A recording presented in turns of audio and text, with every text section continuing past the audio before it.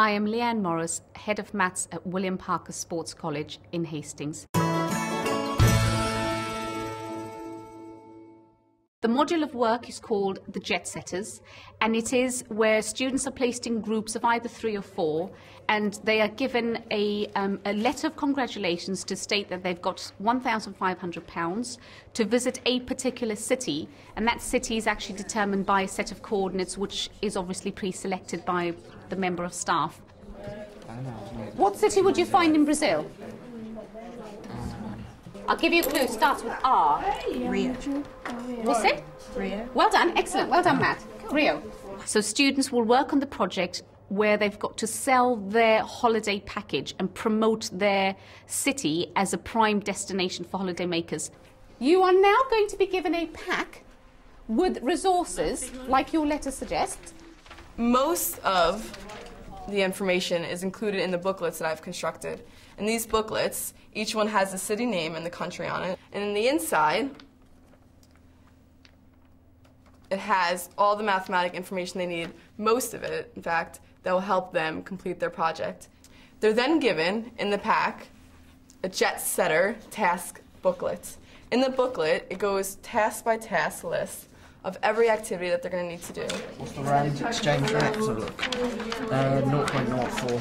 0.084. Oh yeah, 0.8. 8.4p is a rand. 1 divided by 0.084. Don't do that.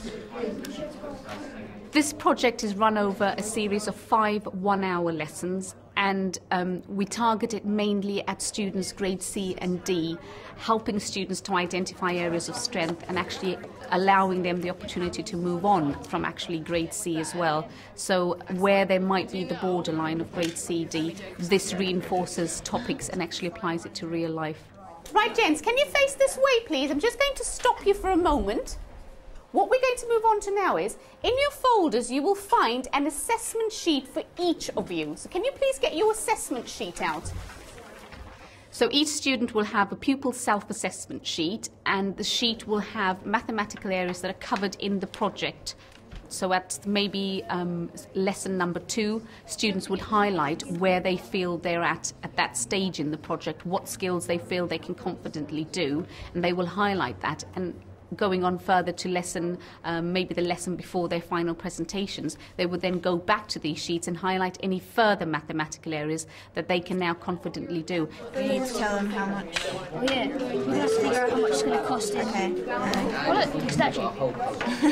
That could be one of the tourist attraction things. Yeah, alright. Cover all the temperatures or just the year for finding the average? What do you think you should do? What would be best to represent the temperatures?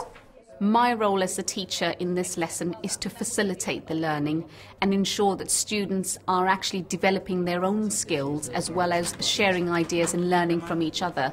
So the idea is that the teacher will ask the probing questions and lead students in the right direction rather than saying, this is how you do it, this is what I'd like you to do. It allows students to become creative and responsible for their own learning. Now we're going to move on to the final part of the project, which is your presentations. Hello and welcome to New York City. Our city is most famous for its huge park called Central Park. The Statue of Liberty is also a famous place to visit whilst you're in New York. All like our maths that we actually done for the New York, and we've got like bar charts for all the temperatures, pie charts for the population, and as you can see it was quite hard on one of the low temperatures as they actually did go into the minus. We have our times for leaving the airport and coming home as well. Yeah. Right, well done you guys. Can we give them a clap? Fantastic. I think this is a fantastic lesson. It makes maths real. It allows students to have fun while being taught maths, and it's moving away from the traditional chalk and talk. It gives students the responsibility for their own learning as well as having fun. So that is why I think this is a great lesson. I